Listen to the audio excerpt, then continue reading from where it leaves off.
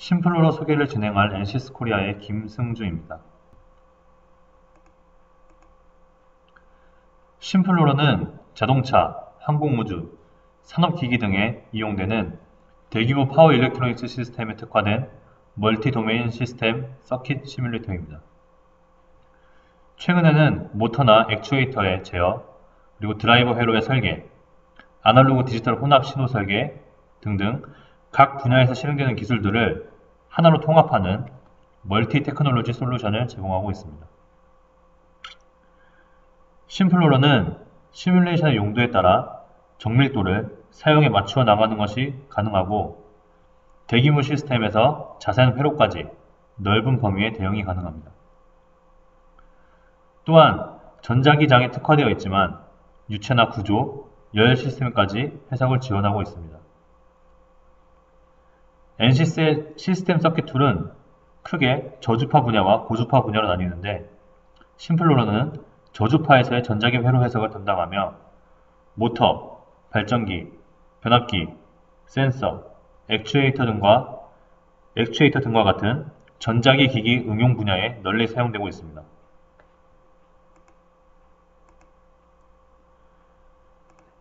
앞서 설명처럼 심플러러는 시스템의 최상위 레벨인 서킷 레벨에서의 시스템 디자인이 가능하며 컨트롤 블락, 스테이트 머신, 이큐에이션 블락 등을 이용해 시스템 제어기 설계 또한 진행할 수가 있겠습니다.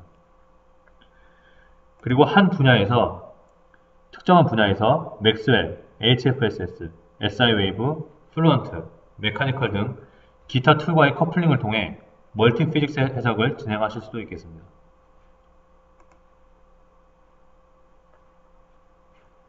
해석은 보시는 그림과 같이 심플러러의 고유 기능을 통해 진행을 할 수가 있겠습니다. 기본적으로 스키매틱 사용해서 서킷을 디자인할 수가 있겠고 블락을 이용한 제어 시스템을 구현할 수가 있겠습니다.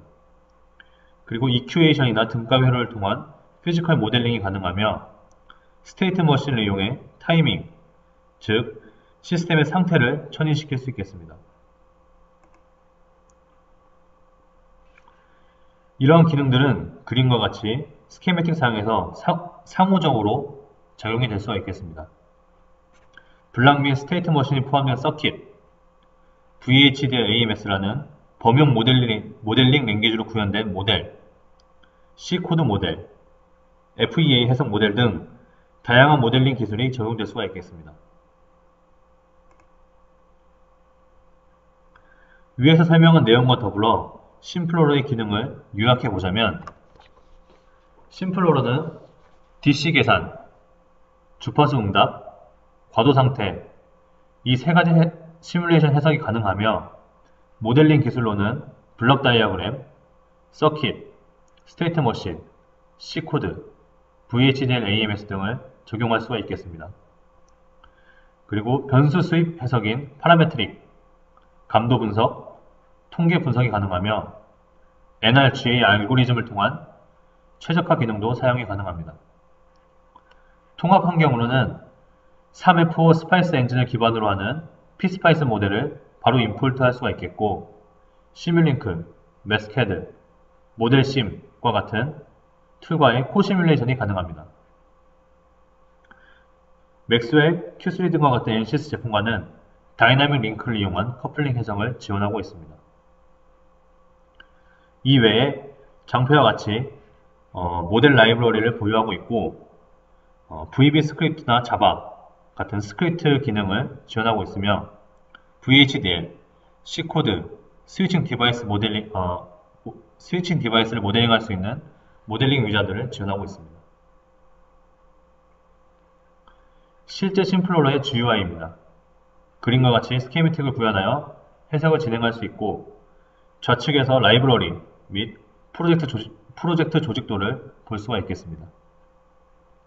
아래에는 각 컴포넌트의 특성을 확인할 수 있는 프로퍼티 창이 지원되며 그 아래 메시지 창에서는 시스템의 상태를 확인하실 수가 있겠습니다.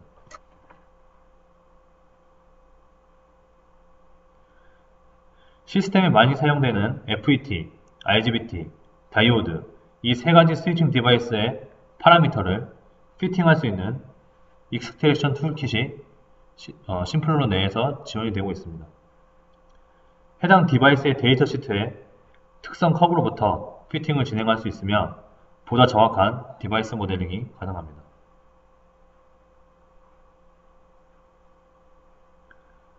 다음부터 심플러러가 적용될 수 있는 분야에 대해 소개를 드리도록 하겠습니다. 전력전자 분야에서 예로 태양광 배터리 충전 시스템에 적용이 될 수가 있겠습니다. 솔라셀로부터 DC-DC 컨버터를 통한 배터리 충전, 그 후단에서 배터리로부터 DC-AC 컨버터를 통한 부하까지의 전력 전달 시스템에 적용이 될 수가 있겠습니다.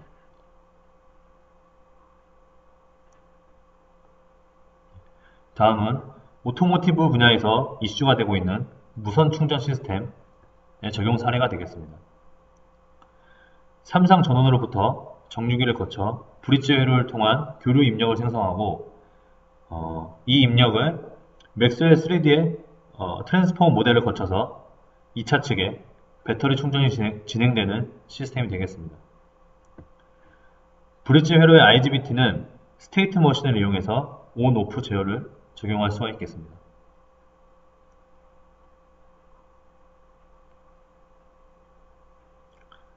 스케이드라는 인베디드 소프트웨어와의 커플링 사례입니다. 스케이드에서 구현된 제어 로직을 DLL 파일 형태로 임포트하여 모터의 크루즈 컨트롤을 적용한 예가 되겠습니다. 우측 하단의 컴포넌트들은 자동차 구조, 휠 특성에 따른 구조 역학 모델이 되겠습니다.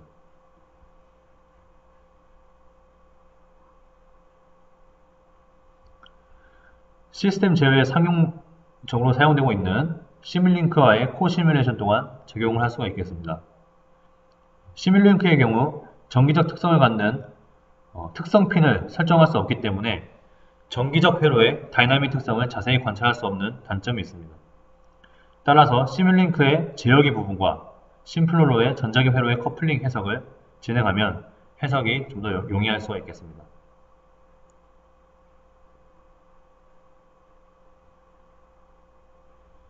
이외에 CFD, 메카니컬 커플링도 적용 가능한 분야가 되겠습니다.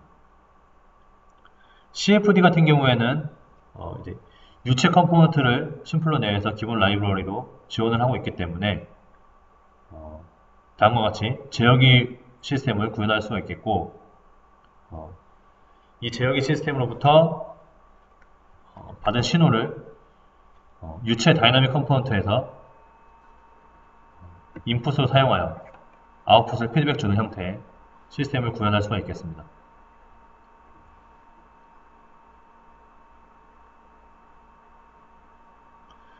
끝으로 여러 개의 피지컬 모델을 포함하는 멀티피직스를 소개하겠습니다. 그림의 시스템은 DC 모터 구동 시스템이 되겠습니다.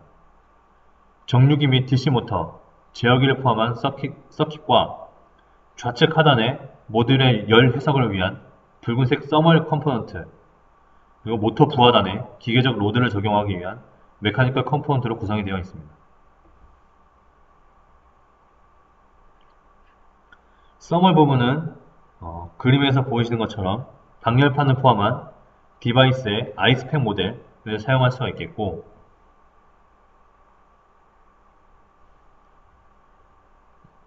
메커니컬 부하 부분은 ANSYS 메커니컬을 이용한 기계적 토크 모델을 적용해서 이 세 가지 피지컬 모델을 포함한 멀티 피직스 해석을 진행할 수 있겠습니다.